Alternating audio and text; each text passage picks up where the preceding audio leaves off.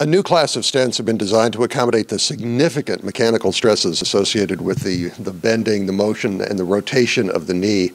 And we're here to talk about the stent and the new trial that goes along with it. I'm with Dr. Lawrence Garcia, steward at St. Elizabeth's Medical Center in Boston.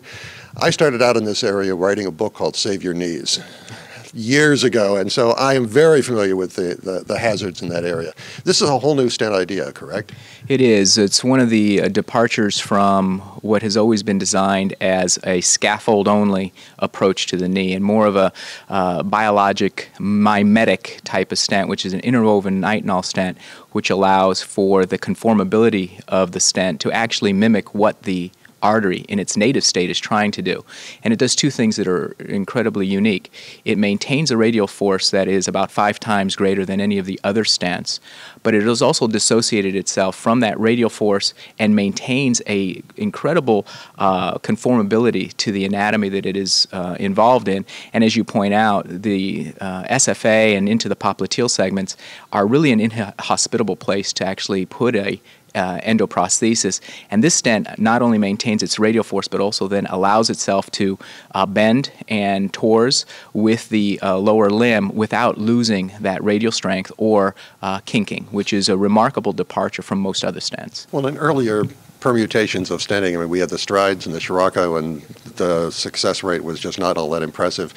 So what are you finding with this new stent? Well, two things. Those two trials that you point out are driven by drug elution, and the drug elusion hope got us somewhere, but in those early trials didn't pan out. Correct. The more recent study, Zilver PTX, hit a primary endpoint of about 83% using about a 5-centimeter lesion length.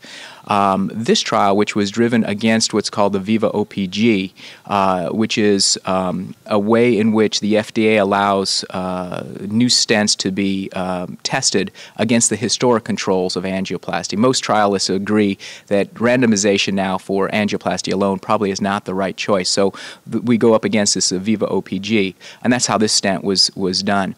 And if you take the original DES or even other stent trials which have looked at this as a primary outcome, the average number of Zilver was about 83%, and other trials below that in a primary patency. This trial showed a primary patency at the end of 1 year of 86%. And so not only does it trump a lot of the other trials clearly in the bare metal stent, but it also trumps those trials that you were pointing out, which are drug-eluting stents. And it may actually indicate a departure now from what standard stent technology should be looked at when it comes to a primary patency in the SFA. And I think this stent, and in this trial, we've actually tried to prove that, and I think we did.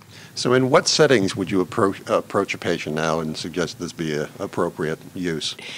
Well, that's a great question. I think that most of us look at the SFA in various locations. There's the upper third, the middle third, and the lower third. And as you get down towards the knee is where a lot of the gymnastics occurs in that artery. Oh, yes. Yeah. And so one of the challenges is that most of the trials have always looked to the top of the above the knee, so to keep it relatively straight.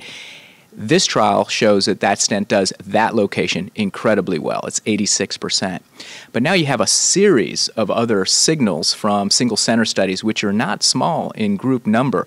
For example, our colleagues in Germany have presented their Leipzig data looking specifically at the knee.